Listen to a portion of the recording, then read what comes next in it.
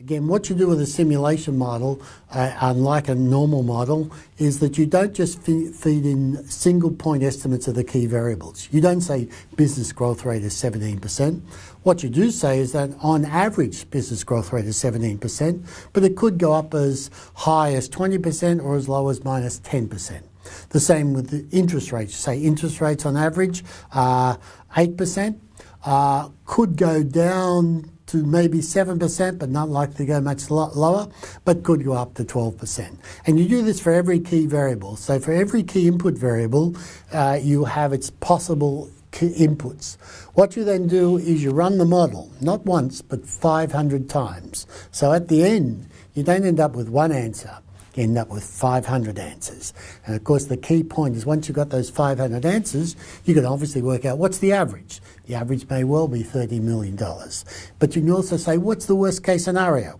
The worst case scenario might be minus 20 million. What's the best case scenario? Plus 50 million. So the key point about a Monte Carlo simulation is it doesn't simply give a single point estimate. It gives the likely range of the answers.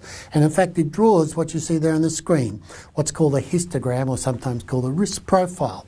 Now, in a histogram or risk profile, running along the bottom, we have NPVs. So the average NPV is about $25 million. Worst case scenario is down here at about $6 million. Best case scenario up the top there is about $44 million. And that shape there, that is the likely distribution of the answers, and the numbers to the side give you the frequency, the number of times that is likely to occur, and so it gives you some idea of the likely distribution of the results.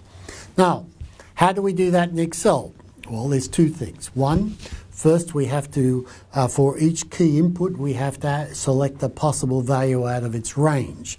Now, what we do with that is we actually generate, you can think of them as roulette wheels. In fact, the full name of simulation is Monte Carlo simulation, named after the Monte Carlo casinos.